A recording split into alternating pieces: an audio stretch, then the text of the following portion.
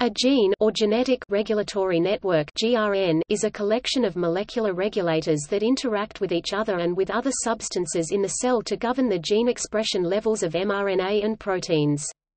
These play a central role in morphogenesis, the creation of body structures, which in turn is central to evolutionary developmental biology (evo-devo). The regulator can be DNA, RNA, protein and complexes of these. The interaction can be direct or indirect through transcribed RNA or translated protein.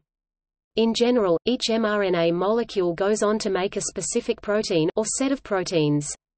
In some cases this protein will be structural, and will accumulate at the cell membrane or within the cell to give it particular structural properties. In other cases the protein will be an enzyme, i.e., a micro-machine that catalyzes a certain reaction, such as the breakdown of a food source or toxin. Some proteins though serve only to activate other genes, and these are the transcription factors that are the main players in regulatory networks or cascades. By binding to the promoter region at the start of other genes they turn them on, initiating the production of another protein, and so on. Some transcription factors are inhibitory. In single-celled organisms, regulatory networks respond to the external environment, optimizing the cell at a given time for survival in this environment. Thus a yeast cell, finding itself in a sugar solution, will turn on genes to make enzymes that process the sugar to alcohol. This process, which we associate with winemaking, is how the yeast cell makes its living, gaining energy to multiply, which under normal circumstances would enhance its survival prospects. In multicellular animals the same principle has been put in the service of gene cascades that control body shape. Each time a cell divides, two cells result which, although they contain the same genome in full, can differ in which genes are turned on and making proteins. Sometimes a self-sustaining feedback loop ensures that a cell maintains its identity and passes it on. Less understood is the mechanism of epigenetics by which chromatin modification may provide cellular memory by blocking or allowing transcription. A major feature of multicellular animals is the use of morphogen gradients, which in effect provide a positioning system that tells a cell where in the body it is, and hence what sort of cell to become. A gene that is turned on in one cell may make a product that leaves the cell and diffuses through adjacent cells, entering them and turning on genes only when it is present above a certain threshold level. These cells are thus induced into a new fate, and may even generate other morphogens that signal back to the original cell. Over longer distances morphogens may use the active process of signal transduction. Such signaling controls embryogenesis, the building of a body plan from scratch through a series of sequential steps. They also control and maintain adult bodies through feedback processes, and the loss of such feedback because of a mutation can be responsible for the cell proliferation that is seen in cancer. In parallel with this process of building structure, the gene cascade turns on genes that make structural proteins that give each cell the physical properties it needs.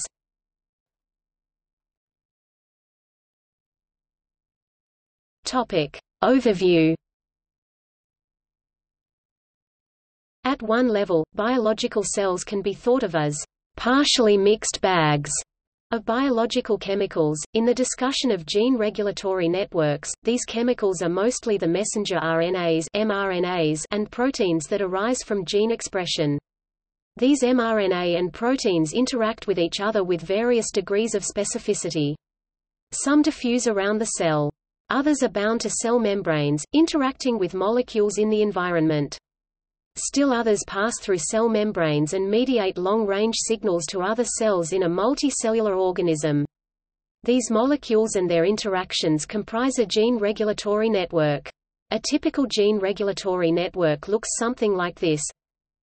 The nodes of this network can represent genes, proteins, mRNAs, protein complexes or cellular processes. Nodes that are depicted as lying along vertical lines are associated with the cell-environment interfaces, while the others are free-floating and can diffuse. Edges between nodes represent interactions between the nodes, that can correspond to individual molecular reactions between DNA, mRNA, mRNA, proteins or molecular processes through which the products of one gene affect those of another, though the lack of experimentally obtained information often implies that some reactions are not modeled at such a fine level of detail. These interactions can be inductive, usually represented by arrowheads or the plus sign, with an increase in the concentration of one leading to an increase in the other, inhibitory, represented with filled circles, blunt arrows, or the minus sign, with an increase in one leading to a decrease in the other, or dual, when depending of the circumstances the regulator can activate or inhibit the target node.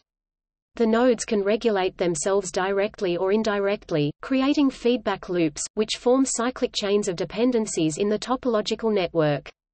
The network structure is an abstraction of the system's molecular or chemical dynamics, describing the manifold ways in which one substance affects all the others to which it is connected.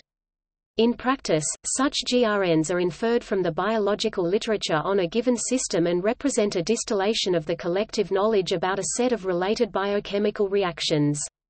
To speed up the manual curation of GRNs, some recent efforts try to use text mining, curated databases, network inference from massive data, model checking, and other information extraction technologies for this purpose. Genes can be viewed as nodes in the network, with input being proteins such as transcription factors, and outputs being the level of gene expression. The value of the node depends of a function which depends in the value of its regulators in previous time steps. In the Boolean network described below, these are Boolean functions, typically an, or, and not. These functions have been interpreted as performing a kind of information processing within the cell, which determines cellular behavior. The basic drivers within cells are concentrations of some proteins, which determine both spatial location within the cell or tissue and temporal cell cycle or developmental stage coordinates of the cell, as a kind of cellular memory. The gene networks are only beginning to be understood, and it is a next step for biology to attempt to deduce the functions for each gene node, to help understand the behavior of the system in increasing levels of complexity, from gene to signaling pathway, cell or tissue level. Mathematical models of GRNs have been developed to capture the behavior of the system being modeled, and in some cases generate predictions corresponding with experimental observations.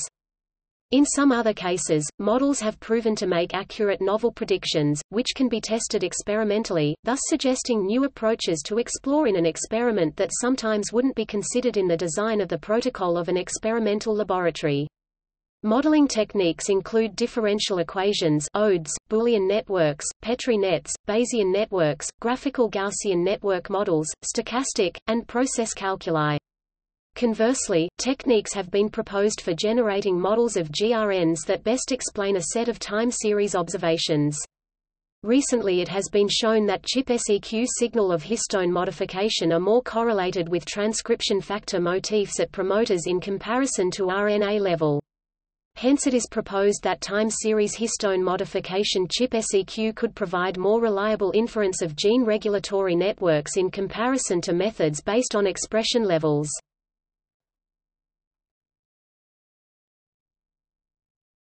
Topic: Structure and evolution.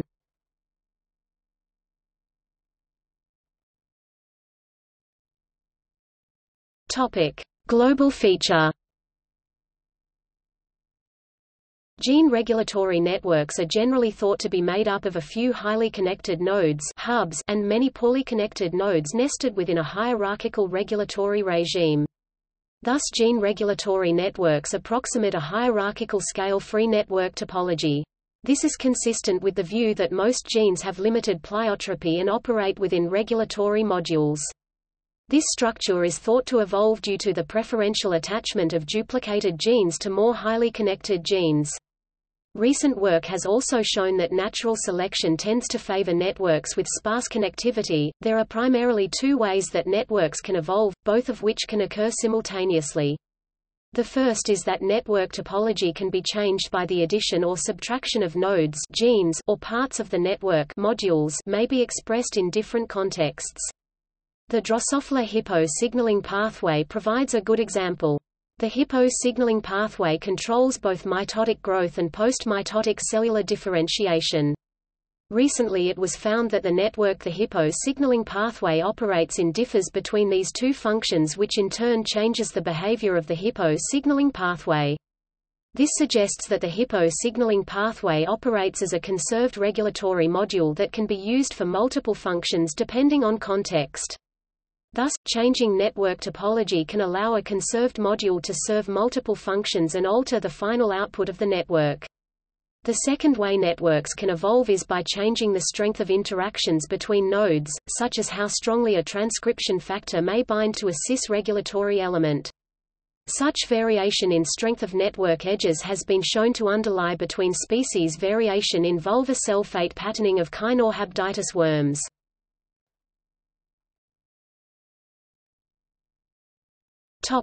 Local feature. Another widely cited characteristic of gene regulatory network is their abundance of certain repetitive subnetworks known as network motifs. Network motifs can be regarded as repetitive topological patterns when dividing a big network into small blocks. Previous analysis found several types of motifs that appeared more often in gene regulatory networks than in randomly generated networks. As an example, one such motif is called feed-forward loops, which consist 3 nodes.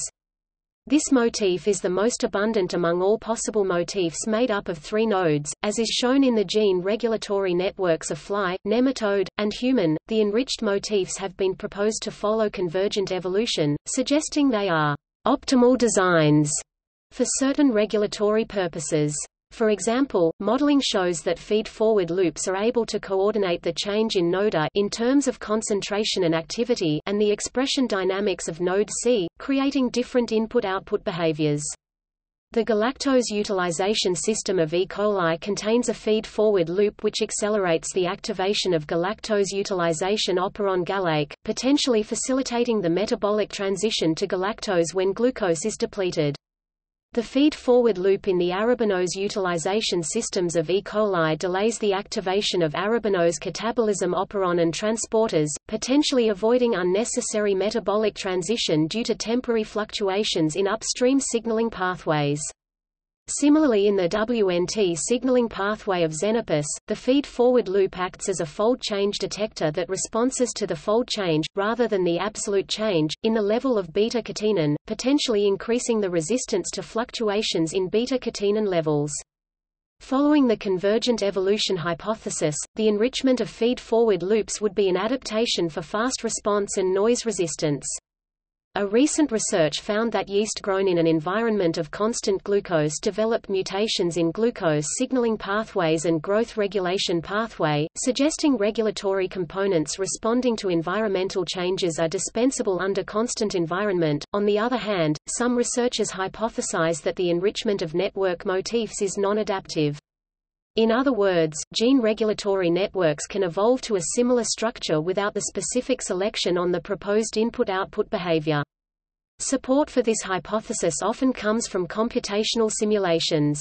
For example, fluctuations in the abundance of feed-forward loops in a model that simulates the evolution of gene regulatory networks by randomly rewiring nodes may suggest that the enrichment of feed-forward loops is a side effect of evolution.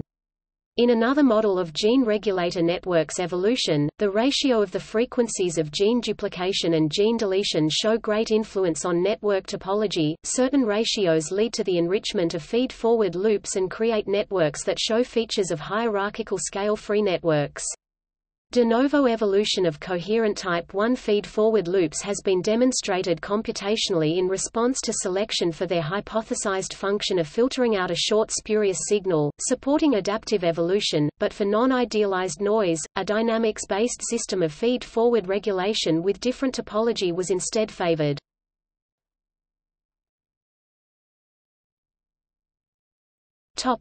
Bacterial regulatory networks. Regulatory networks allow bacteria to adapt to almost every environmental niche on Earth.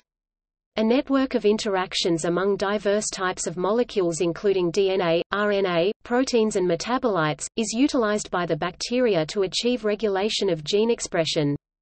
In bacteria, the principal function of regulatory networks is to control the response to environmental changes, for example nutritional status and environmental stress. A complex organization of networks permits the microorganism to coordinate and integrate multiple environmental signals.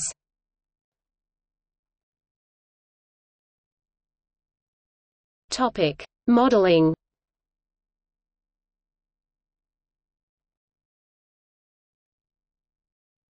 Topic: Coupled ordinary differential equations.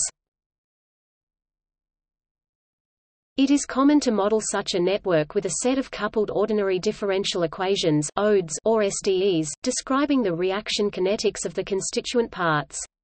Suppose that our regulatory network has n n nodes, and let S 1 T S 2 T S N T display style S underscore 1 T S underscore 2 T L dots S underscore N T represent the concentrations of the N display style N corresponding substances at time T display style T.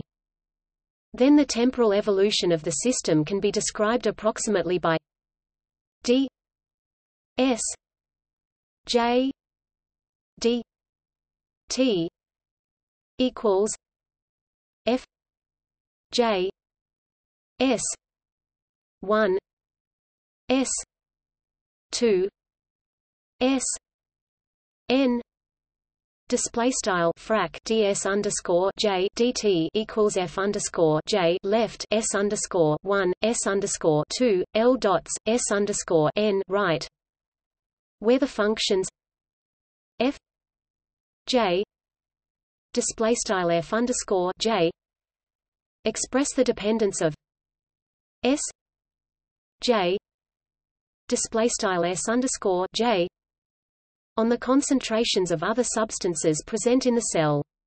The functions f j display style f underscore j are ultimately derived from basic principles of chemical kinetics or simple expressions derived from these, e.g. Michaelis-Menten enzymatic kinetics.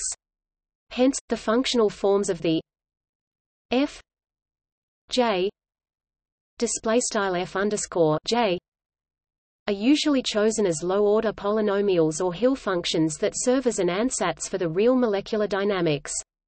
Such models are then studied using the mathematics of nonlinear dynamics.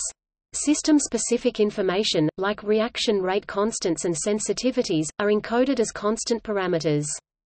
By solving for the fixed point of the system d s j d t equals 0 display style frac ds underscore j dt equals 0 for all j display style j, one obtains possibly several concentration profiles of proteins and mRNAs that are theoretically sustainable though not necessarily stable. Steady states of kinetic equations thus correspond to potential cell types, and oscillatory solutions to the above equation to naturally cyclic cell types. Mathematical stability of these attractors can usually be characterized by the sign of higher derivatives at critical points, and then correspond to biochemical stability of the concentration profile. Critical points and bifurcations in the equations correspond to critical cell states in which small state or parameter perturbations could switch the system between one of several stable differentiation fates. Trajectories correspond to the unfolding of biological pathways and transients of the equations to short-term biological events. For a more mathematical discussion, see the articles on nonlinearity, dynamical systems, bifurcation theory, and chaos theory.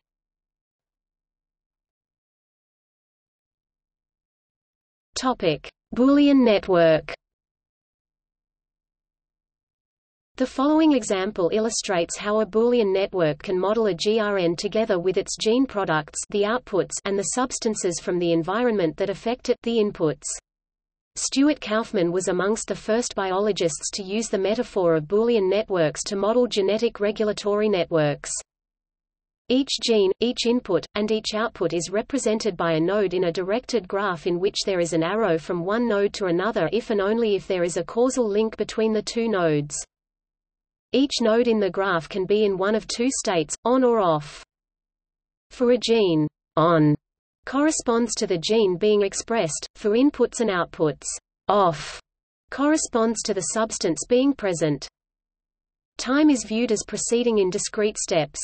At each step, the new state of a node is a Boolean function of the prior states of the nodes with arrows pointing towards it. The validity of the model can be tested by comparing simulation results with time series observations. A partial validation of a Boolean network model can also come from testing the predicted existence of a yet unknown regulatory connection between two particular transcription factors that each are nodes of the model.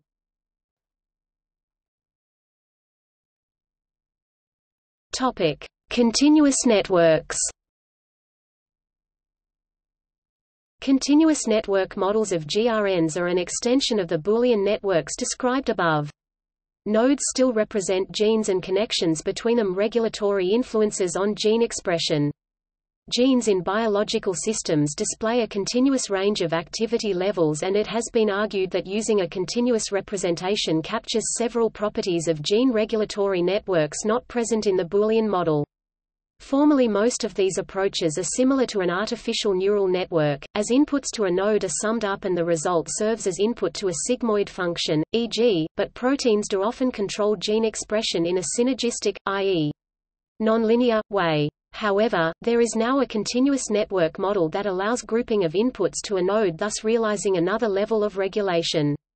This model is formally closer to a higher-order recurrent neural network. The same model has also been used to mimic the evolution of cellular differentiation and even multicellular morphogenesis.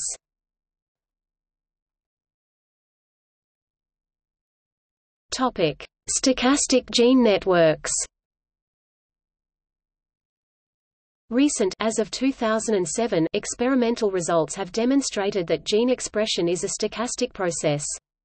Thus, many authors are now using the stochastic formalism. After the work by Arkin et al., works on single gene expression and small synthetic genetic networks, such as the genetic toggle switch of Tim Gardner and Jim Collins, provided additional experimental data on the phenotypic variability and the stochastic nature of gene expression. The first versions of stochastic models of gene expression involved only instantaneous reactions and were driven by the Gillespie algorithm. Since some processes, such as gene transcription, involve many reactions and could not be correctly modeled as an instantaneous reaction in a single step, it was proposed to model these reactions as single-step multiple delayed reactions in order to account for the time it takes for the entire process to be complete. From here, a set of reactions were proposed that allow generating GRNs. These are then simulated using a modified version of the Gillespie algorithm, that can simulate multiple time-delayed reactions, chemical reactions where each of the products is provided a time delay that determines when will it be released in the system as a finished product.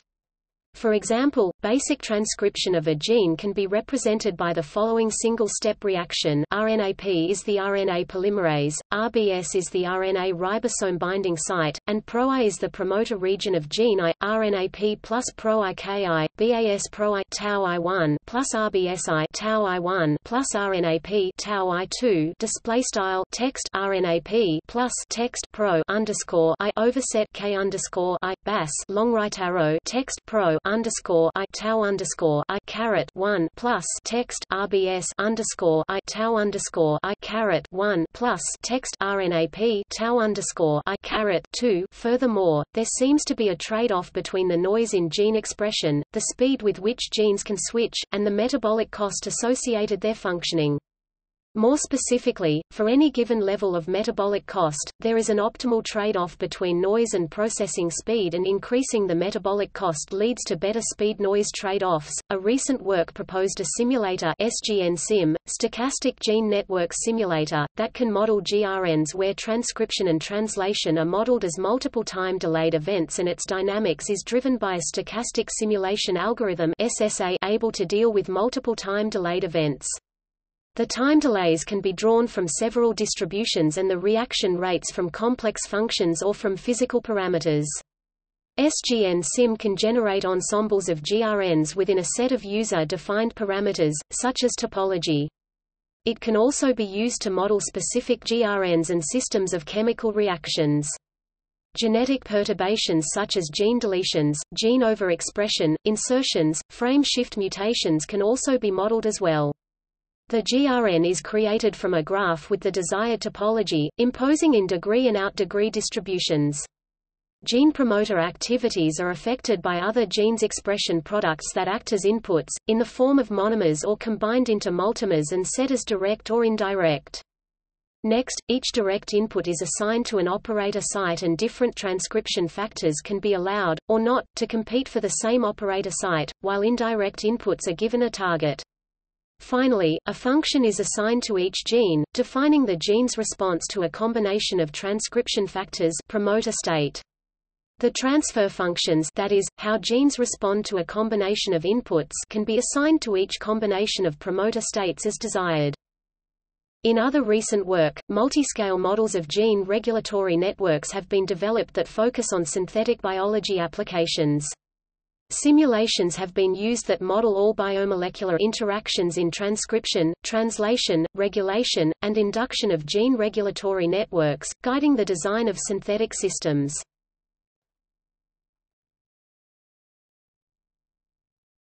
Topic: Prediction. Other work has focused on predicting the gene expression levels in a gene regulatory network. The approaches used to model gene regulatory networks have been constrained to be interpretable and, as a result, are generally simplified versions of the network. For example, Boolean networks have been used due to their simplicity and ability to handle noisy data but lose data information by having a binary representation of the genes. Also, artificial neural networks emit using a hidden layer so that they can be interpreted, losing the ability to model higher-order correlations in the data. Using a model that is not constrained to be interpretable, a more accurate model can be produced. Being able to predict gene expressions more accurately provides a way to explore how drugs affect a system of genes as well as for finding which genes are interrelated in a process. This has been encouraged by the DREAM competition, which promotes a competition for the best prediction algorithms. Some other recent work has used artificial neural networks with a hidden layer.